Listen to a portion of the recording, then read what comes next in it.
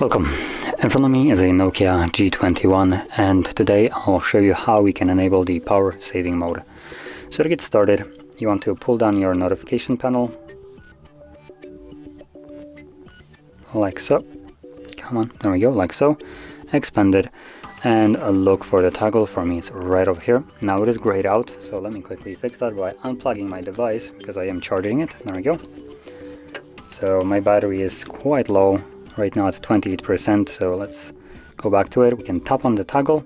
As you can see, it gives us a pop-up, turn on battery saver. Battery saver will restrict power consumption activities, background apps, app activities, visual effects, gestures, touch sounds, vibrations, etc. automatically to save power. So let's just proceed by tapping on OK. Now it did drop the brightness a little bit, as you probably just realized. So that's one of the things. Now I'll mention one more thing that it will do. I'm also gonna plug it in back to charging. What it does when charging it, charging your device or plugging it to charge, it automatically turns off the power saving mode, as you just see right here.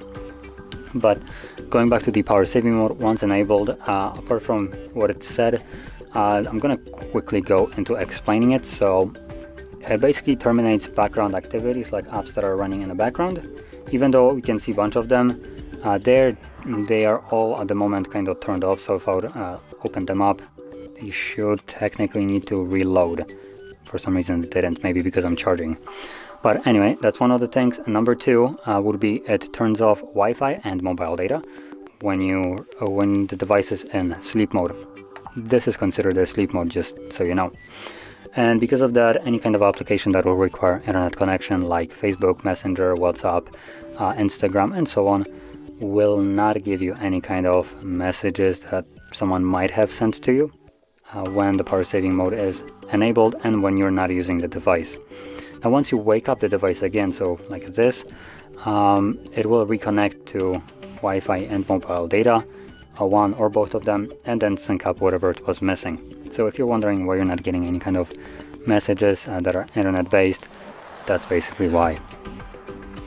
And that's basically probably one of the more important things that I can say about the power saving mode.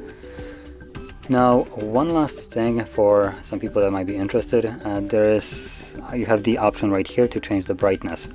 Now power saving mode did change the brightness just a little bit by decreasing it just a tiny bit, but you can actually utilize that if, for instance, you're using the phone at night. You can just drop it halfway, and I know it's barely visible right now, but dropping the brightness does significantly increase your battery life. So you might want to utilize that more over the actual power saving mode, just because the display brightness has a better or bigger effect on your battery life rather than the actual toggle right here. But anyway, that being said, if you found this video helpful, don't forget to hit like, subscribe, and thanks for watching.